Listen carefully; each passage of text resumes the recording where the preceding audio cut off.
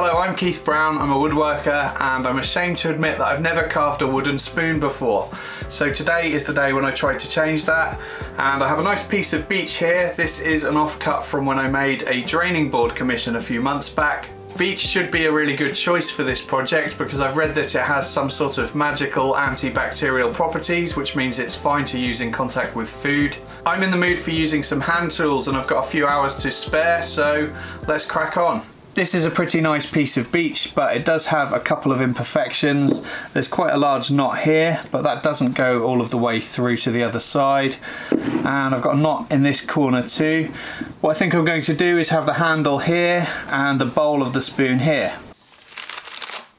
First I taped a couple of bits of paper together and created a template for the shape of the spoon.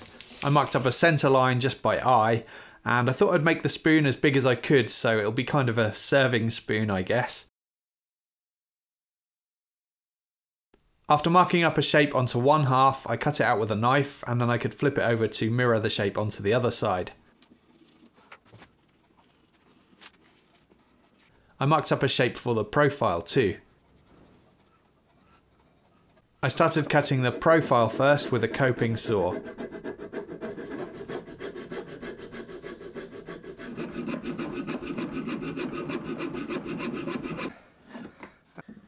This took an awfully long time, and the temptation of course was just to use the bandsaw, but I stuck with it until eventually breaking the blade in the coping saw. And it was the only blade that I had, but I was almost done with the cut. I probably had about 20mm left, so I made a relief cut with my Japanese pull saw, and then I could knock out the waste with my mallet.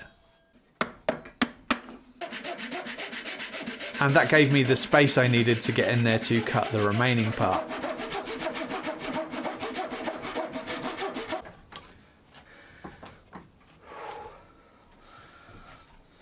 To clear more of the waste, I'd use some chisels with a mallet, with the bevel side of the chisel face down.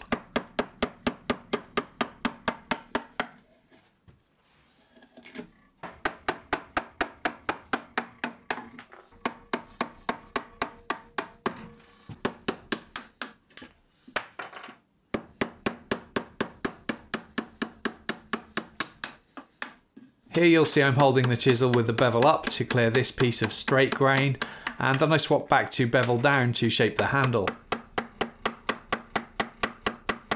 For some of the chisel cuts it was much easier just to take away a little bit at a time with the corner of the chisel like I'm doing here, particularly on the end grain cuts.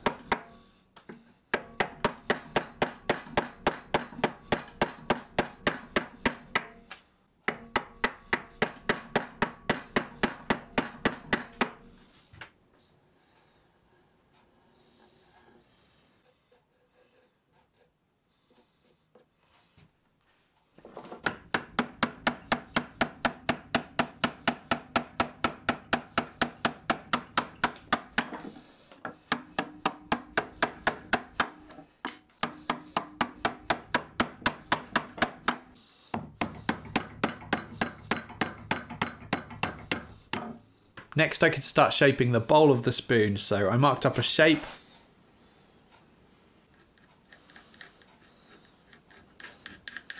And I'd use a gouge chisel which I found recently at a car boot sale. I think I paid 50p for this, but it didn't look quite like this when I bought it. I'd already spent some time sharpening up the bevel. This was definitely the most enjoyable part of the project. It was great fun watching the spoon start to take shape.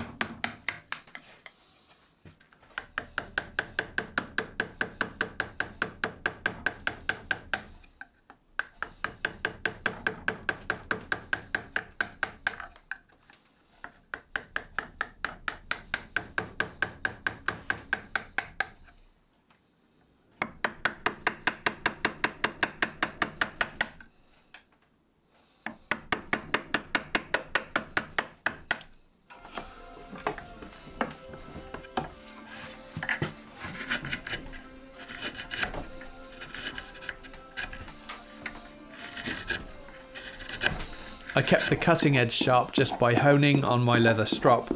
I think I needed to do this twice while I was carving the spoon, just to keep the edge nice and sharp with a mirror finish so it would cut nice and clean.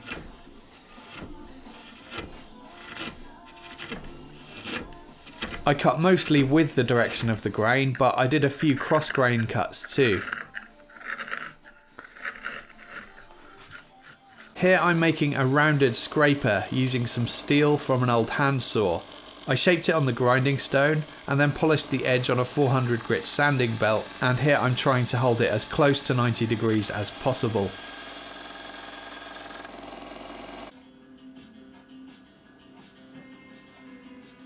Then I polished the faces on 360 and then 600 grit diamond plates, and I did the same with the edges too. Then I burnished the faces and then the edges using my burnisher until I can feel a burr along the edge. I'll leave links to all of the tools I used here in the description box. This scraper worked great. I could have just sanded the bowl of the spoon, that may have been slightly quicker than making a scraper from scratch. But now I have a round scraper which I can use on future projects, and scraping leaves a much smoother finish than sanding, and it's also quicker and more enjoyable too.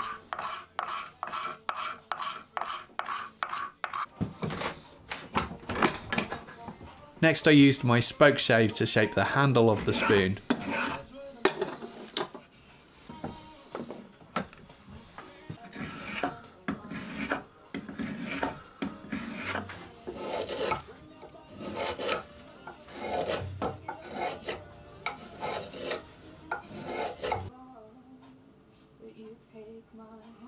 I did a bit of knife carving at the end of the handle.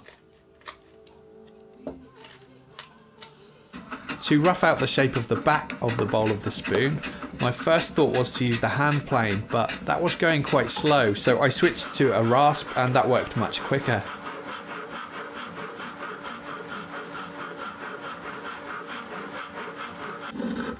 Once the shape was roughed out, I could use the spokeshave to clean up the cuts and get a nice smooth finish.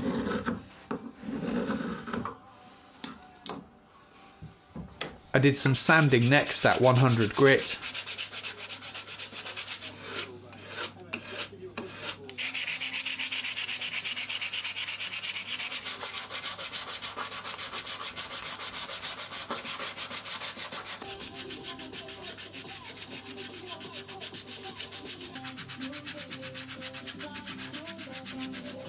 And that was all of the shaping done. For finish, I'd first use some of this mineral oil, which is a food safe oil.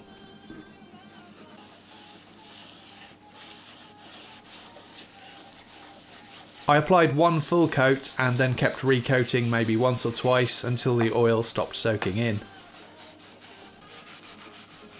And then I used some of my homemade food safe oil wax.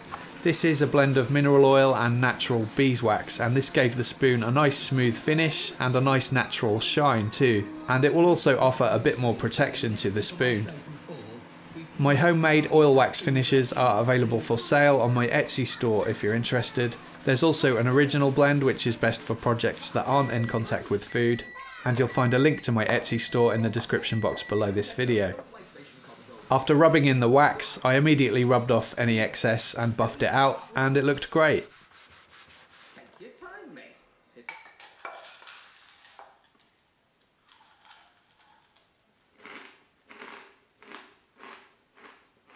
I'm really pleased with how this spoon turned out. It looks good, it feels great in the hand.